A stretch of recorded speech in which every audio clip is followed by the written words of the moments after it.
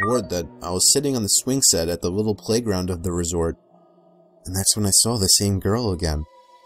She was a little ways away from me, down past the playground, close to the tree line, and she was just standing there, staring at me.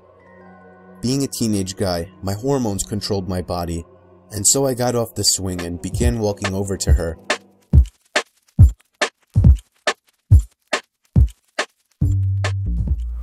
What's up, guys? So before anyone tries to bully me about my hair looking like this, I'm not greasy or sweaty. I just took a shower and I have a really busy week, so I'm trying to knock out a video in between taking a shower and working on some more homework. So here it goes. So I actually wanted to tell this story a while ago, back whenever I made my video about the the anxiety monster and all of that. It was during my big episode of panic attacks, and I forget when it happened because that entire weekend, or 3 or 4 days, was basically just a big blur. But during the day, one of those days, I was laying in my bed, and as I was waking up, I had this sensation where it felt like electricity went throughout my body. I know this sounds kind of like, new age and, spiritual. I'm not all about all of that. I mean, I find some of that interesting, but this was a real sensation. Like, I felt electricity go throughout my body. It felt like I was zapped.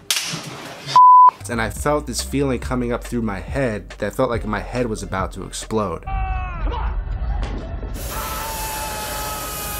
And it really scared me. And I woke up and I was sort of seeing like spiders on the wall and everything, which I already know what causes that. Whenever you wake up too fast, your body is still basically in a dream, or your mind is still basically in a dream state. So like sometimes if you wake up really fast, you'll hear voices. A list. Make a longer list. You are ungrateful. So you're sort of experiencing a mild version of schizophrenia. I don't recommend it because it can be kind of freaky. It's like hearing a TV that's on. And then I told my counselor about it. She said that that is common with panic attacks to have sensations like that whenever you're sleeping. It was sort of a nocturnal panic attack, except I was sleeping during the day. But it really freaked me out. And I mean, I've had issues with sleep paralysis a lot, especially because I have sleep apnea.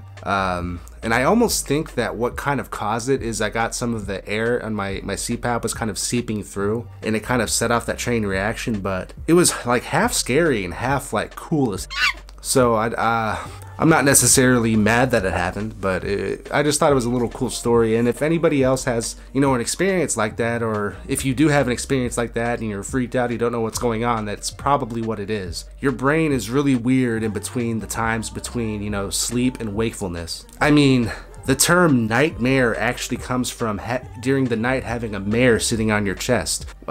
So sleep paralysis and hypnagogic experiences, that's what it's called, a hypnagogic experience. They've been well recorded throughout history, so this isn't something new. But kind of a short video, but I just thought it'd be kind of interesting, and I'm able to knock that out right now. But as I always say, if you like my music, buy it. If you like my video, subscribe. If you like my music, buy it. And if you hate me, tell everybody. Out.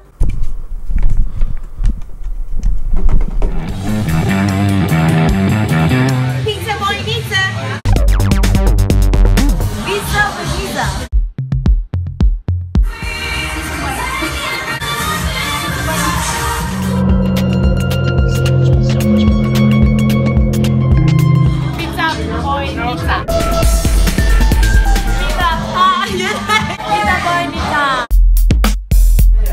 Pizzaboynizza. Pizzaboynizza.